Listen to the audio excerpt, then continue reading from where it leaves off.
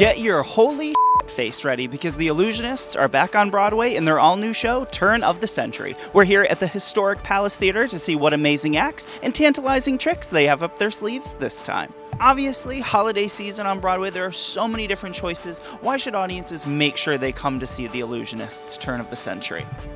Because I think that we have taken the greatest illusionists who have been in the industry for many years and put them together. The previous illusion shows, absolutely knockout, rockin' shows.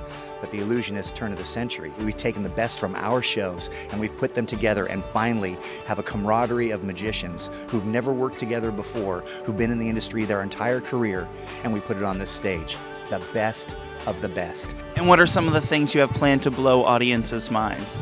Well, obviously the show is set 100 years ago, and so what we're doing is recreating acts that really haven't been seen since that time. So, for example, I'm a daredevil performer. I'm actually not a magician. I'm the sort of odd man out as far as that goes. And in this show, I'm doing an escape from a pair of police regulation handcuffs, but I'm doing it whilst I'm hanging from my teeth 20 feet up into the air from a burning rope with spikes underneath me. It's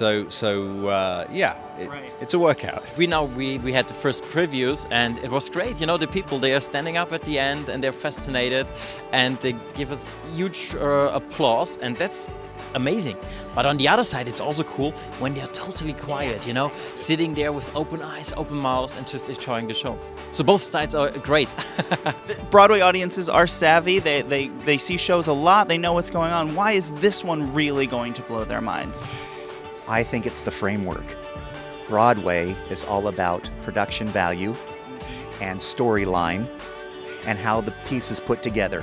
I don't think Broadway wants to just see a whole bunch of magicians on stage doing tricks.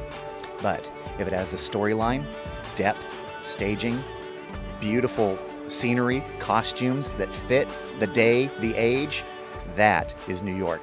That is Broadway. And I think that they really pulled it off this third time around and pulled it together and made it a show that fits a theater like the Palace Theater. This is where vaudeville was born, was inside this theater. Marx Brothers, Will Rogers, W.C. Fields have all walked the planks of this stage and performed.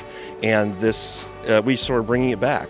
I mean, we're dressed the era of when this theater opened, you know. And so if you want to come and see a show where it looks like it did, with the surroundings, you know, the motif of this theater, you're going to get that feeling like you just stepped back in time. In fact, I would hope, and it's only my suggestion, that people coming to the show should dress for the occasion.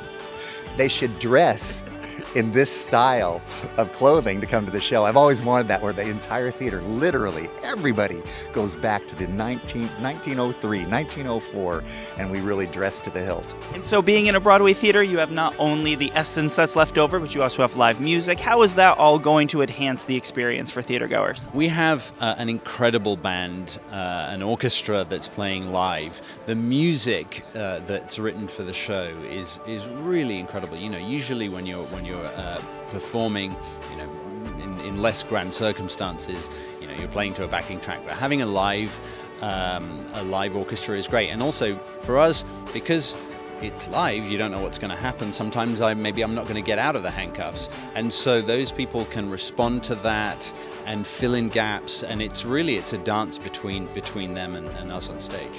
What are some audience reactions that you've witnessed that have really surprised you and blown your mind, that you know people are just eating the show up? I get to see it every night. When I fly in the air, I hover over the entire audience. And I go from the orchestra all the way up to the balcony. And I see everyone.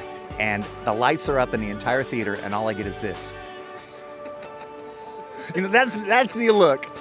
In fact, sometimes it's so grand that they just like this, and they try to put their hands together, but they can't. It's so like, what? What?